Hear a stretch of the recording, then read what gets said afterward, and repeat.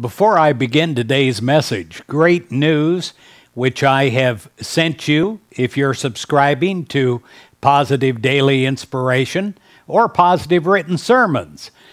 Our Cuba cruise is now ready to go. It's ready to book.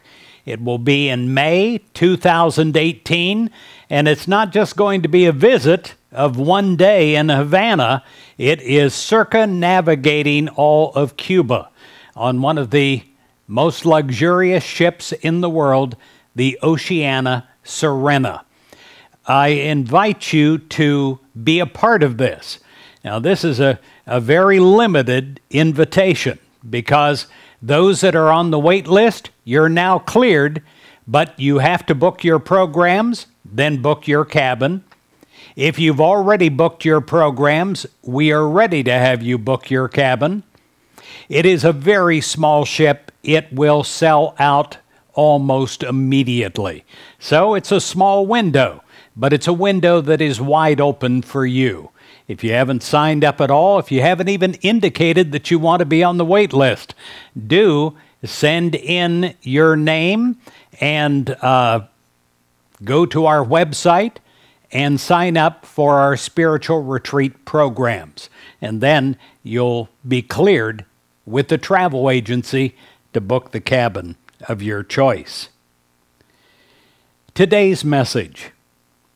You know, it is difficult to be concerned about a loved one because so often we feel responsible for that loved one, the child in our care, the parent, or the relative who needs someone to look after them.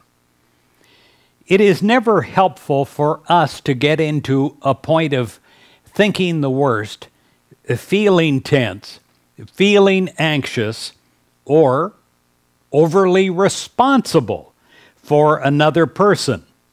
In this state of mind, we may find ourselves trying to do for another what they should be encouraged to do for themselves. We may find that we blame ourselves if another's life is not as perfect as we think that it should be. When we are able to release our dear ones to God and to have faith, real faith, that God's Spirit will work within them, we're much freer in our relationship with them. And we find in doing so, we can be of more help to them.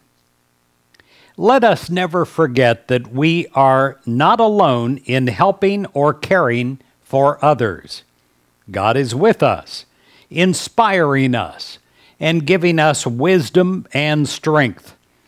And God is with our dear ones, supplying their needs in ways that we could not in 1,000 years, caring for them with a love that surpasses human love. They are God's responsibility. They are God's children, and God will take care of each of them.